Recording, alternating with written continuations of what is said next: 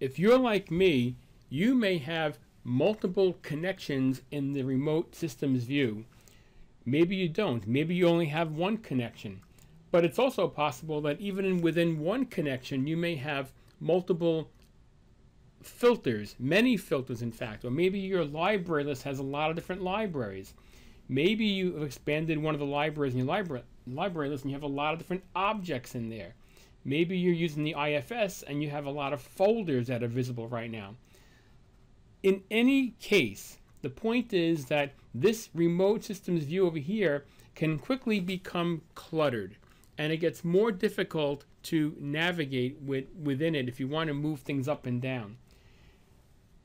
Fortunately, we have this wonderful little view down here called Remote Scratchpad that many people I speak to don't really know what it's all about, what its purpose is. Let me show you how this works.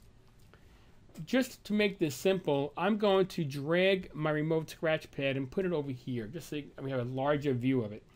Now, the way this works is I can drag objects from the remote systems view onto my Remote Scratchpad. So watch this. Let's say, for example, I have this library called Encrypt on my library list. I can take this library right here and just drag it right to my Remote Scratchpad. It still remains over here. It doesn't delete it. It's a mirror image, and I can of course expand it over here. I can close it, but it doesn't end there. Let's say, for example, I want to take this particular filter. Let's say I'll be using these 3 or 4 members that are in that filter. Well, I can drag that to my Remote Scratchpad. Or let's say I want to just take a particular source member. I can put that at my Remote Scratchpad. In this case, here, I have a filter to my IFS into a folder called CodeCov. I can drag that to the Remote Scratchpad. So very quickly, I now have 4 very distinct, very separate objects. But let's say in my RDI session for today of development, I needed just to use these four objects. I've effectively have eliminated the need to go up and down on this list over here, and especially if I have a lot of connections, it can become very cumbersome very quickly. All of these are completely functional. I can expand that and see them right over here. Now, it's very important to know that this is just a copy. These are a copy of what's over here, but it is fully operational. So if I were to right click on this, and if I were to say delete, it will in fact delete that member. That's not what I want to do in this case.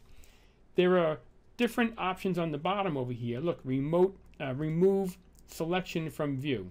Here it is. Remote selected from view. If I do that, it just goes away from over here. It doesn't delete it, physically delete it. It just removes it from this view over here.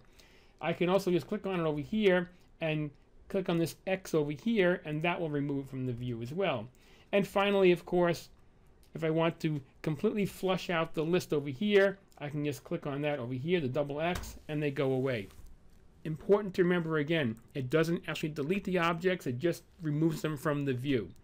Now, even if you don't do that, when you shut down RDI and you bring it back up again, because it's a Scratchpad, the Scratchpad will be refreshed automatically. It will contain nothing. It will be empty. Every time you reboot RDI, it will be empty.